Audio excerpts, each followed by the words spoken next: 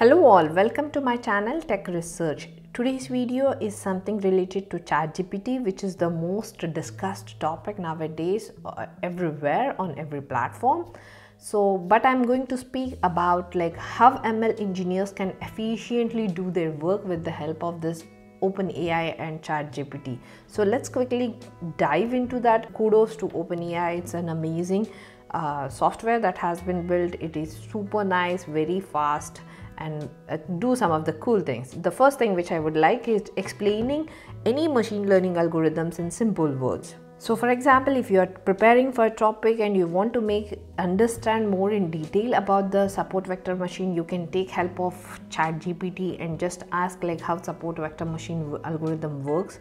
In simpler words, it will come up with some ideas that you can grab and make yourself to understand more better. Or this could be also a kind of a thing where you can revise your things and see how the background science attached to it for any of the machine learning algorithms. So this is the way it has explained the support vector machine in few lines that could be helpful for you to explain it in very understandable way, or just to have a revision kind of thing for any of the machine learning algorithms. ChatGPT could also be helpful to write the complex regex code. Regex code could be helpful to identify some patterns, and many times it is difficult, but you can easily ask ChatGPT to write regex code for you. So for example, I want to write a regex command to search email addresses and phone number from the text. Let's see what it comes out. So it will not only write the regex algorithm, but it also shows you how it will also explain you how it works. So this is the regex command, what it has written, and it also provided the clear explanation how it can be used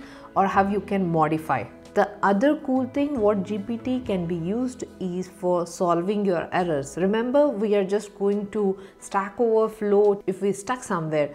Even ChatGPT can do that. For example, if you have some error, just copy paste here and ask how it can be solved. You can debug the complex error and you can just get some inputs from ChatGPT to improvise your code and how it can be written in a more defined or specific way. So this is again one of the cool thing which I liked about ChatGPT, which you can even use and give it a try. So apart from doing some basic functions and syntaxes, it also able to write some complex machine learning algorithms from scratch. For example, I want to write Python code for sentiment analysis with support vector machine. So this is the implementation code, what it is written using the support vector machine algorithm. So it will provide the input data, output data, how the training and the test data set could be divided, and how it can be improved further. So these are some of the cool features for which ChatGPT can be used,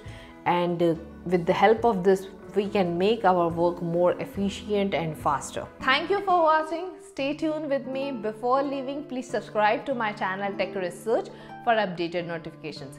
See you in next video. Till then, take care. Goodbye.